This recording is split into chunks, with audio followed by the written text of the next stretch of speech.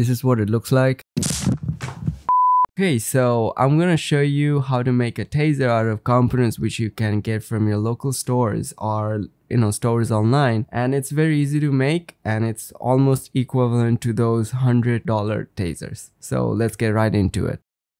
Okay, so this is the one that I was talking about, and obviously as you can see here that these are two separate things. This is the main part, and this is the battery box. This is the high voltage generator module.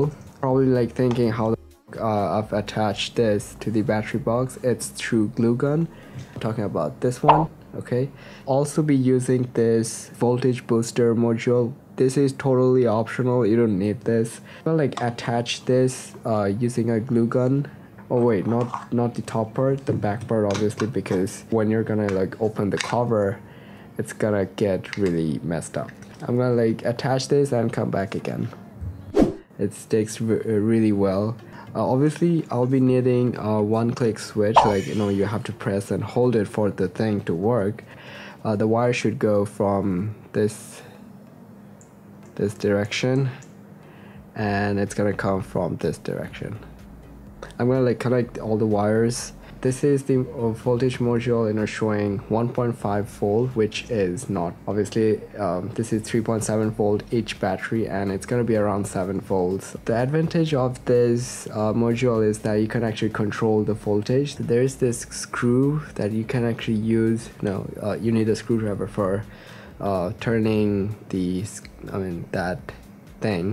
Okay, so if I screw clockwise, then it's gonna increase the voltage. As you can see, it's increasing the voltage to, we're gonna use around 5 volt. Yeah, we're gonna use 5 volt.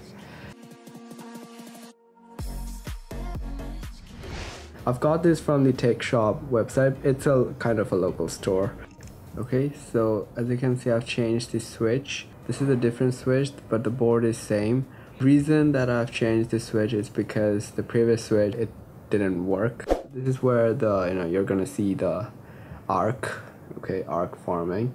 So I'm gonna like hot glue these two wires somewhere here. Okay, so this is the button that I've changed.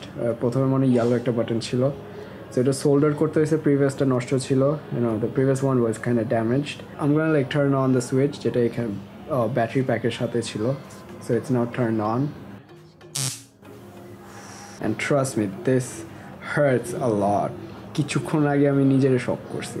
7.4 volt হচ্ছে maximum, এর চেয়ে বেশি গেলে it's gonna damage the module. So okay, so this taser kind of works like an EMP, electromagnetic pulse, and if I use this around my other electronic devices, it kind of makes them malfunction for no reason. I don't know why this happens. Like, I have a monitor in front of me. If I use it, it's gonna like flicker my screen or make it turn off by itself. So if I use this near my graphics tablet, it moves my cursor on the screen like from one corner to the other. And so I'm going to like use this on wood plank. So I'm gonna like use this here and see if something happens or not. I'm gonna like turn it on first. Boom! It looks exactly like a bomb. Whoa! What just happened?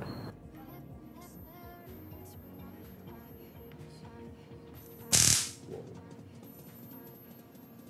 Yeah, nice, right? You're probably like seeing a smoke coming out from there. Yep. So that's basically it from the wood. দেখা যাচ্ছে কিনা আমি জানি না, like these are all holes, tiny holes.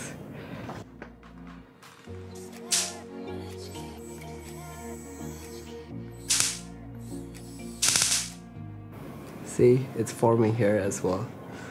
Now we're gonna use a cloth. There are tiny holes in the cloth, so it's obviously gonna go through it, and plus it's gonna like burn this off. I guess, I don't know.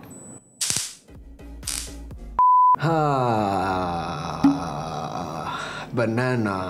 liquid substance can be found inside of the banana, so it's gonna obviously conduct electricity.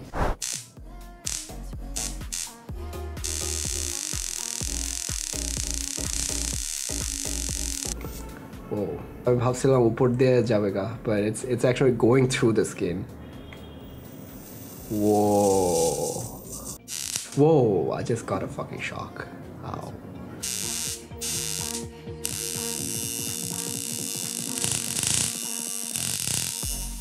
That was a very loud sound.